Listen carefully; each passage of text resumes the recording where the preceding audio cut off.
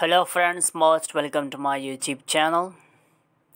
In this video we will discuss about the elements of language. Actually there are about 5 elements of language, namely phonetics and phonology, morphology, syntax, semantics and pragmatics. These elements are commonly referred to as linguistic elements, and they are fundamental components that shape and define a language system. They encompass various linguistic aspects, including sounds, words, sentence structure, meaning, and language use in communication. First of all, we will discuss phonetics and phonology. Phonetics and phonology will be discussed separately. Okay, number first is phonetics. Phonetics studies the physical properties and production of speech sounds.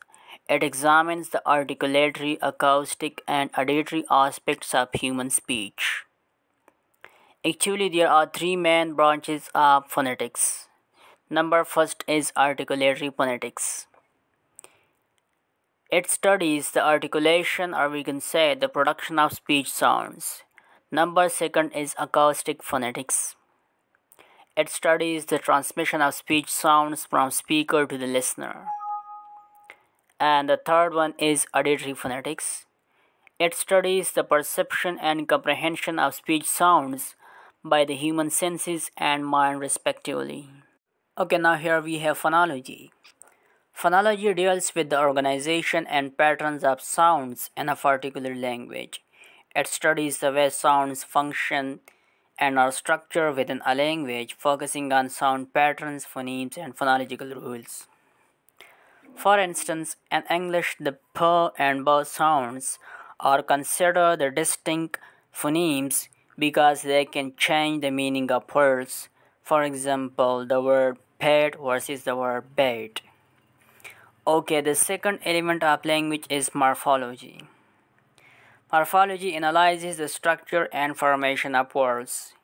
It investigates how words are composed of smaller units called morphemes, which carry meaning. For example, in the word unhappiness, there are about 3 morphemes.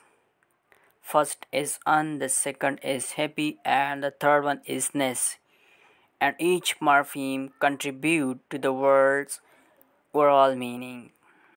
Okay, the third element of language is syntax. So what is syntax? Syntax is concerned with the arrangement and organization of words to form grammatically correct sentences. It focuses on the rules governing sentence structure, word order, and phrase formation.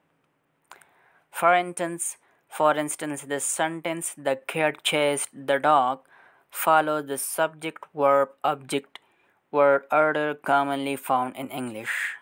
Okay, the fourth element of language is semantics. Semantics deals with the meaning of words, phrases, and sentences.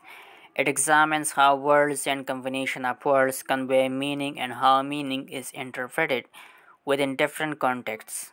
For example, the word dog refers to a four-legged animal, while the word bark can refer to the sound a dog makes or the outer covering of a tree.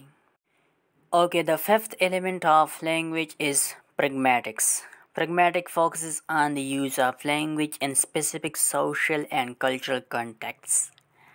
It examines how language is used to convey meaning beyond the literal interpretation, considering factors such as context, speaker intentions, and implicatures. For example, saying, "Could you please close the window?" is a request rather than a literal question demonstrates an understanding of a pragmatic language use. Okay, these 5 elements work together to form a complex system of communication in any language.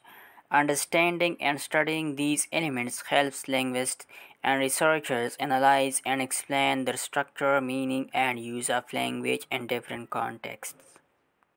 Okay, thanks for watching the video, and please do not forget to subscribe my YouTube channel. And if you have any question or any confusion, you can message us on Instagram.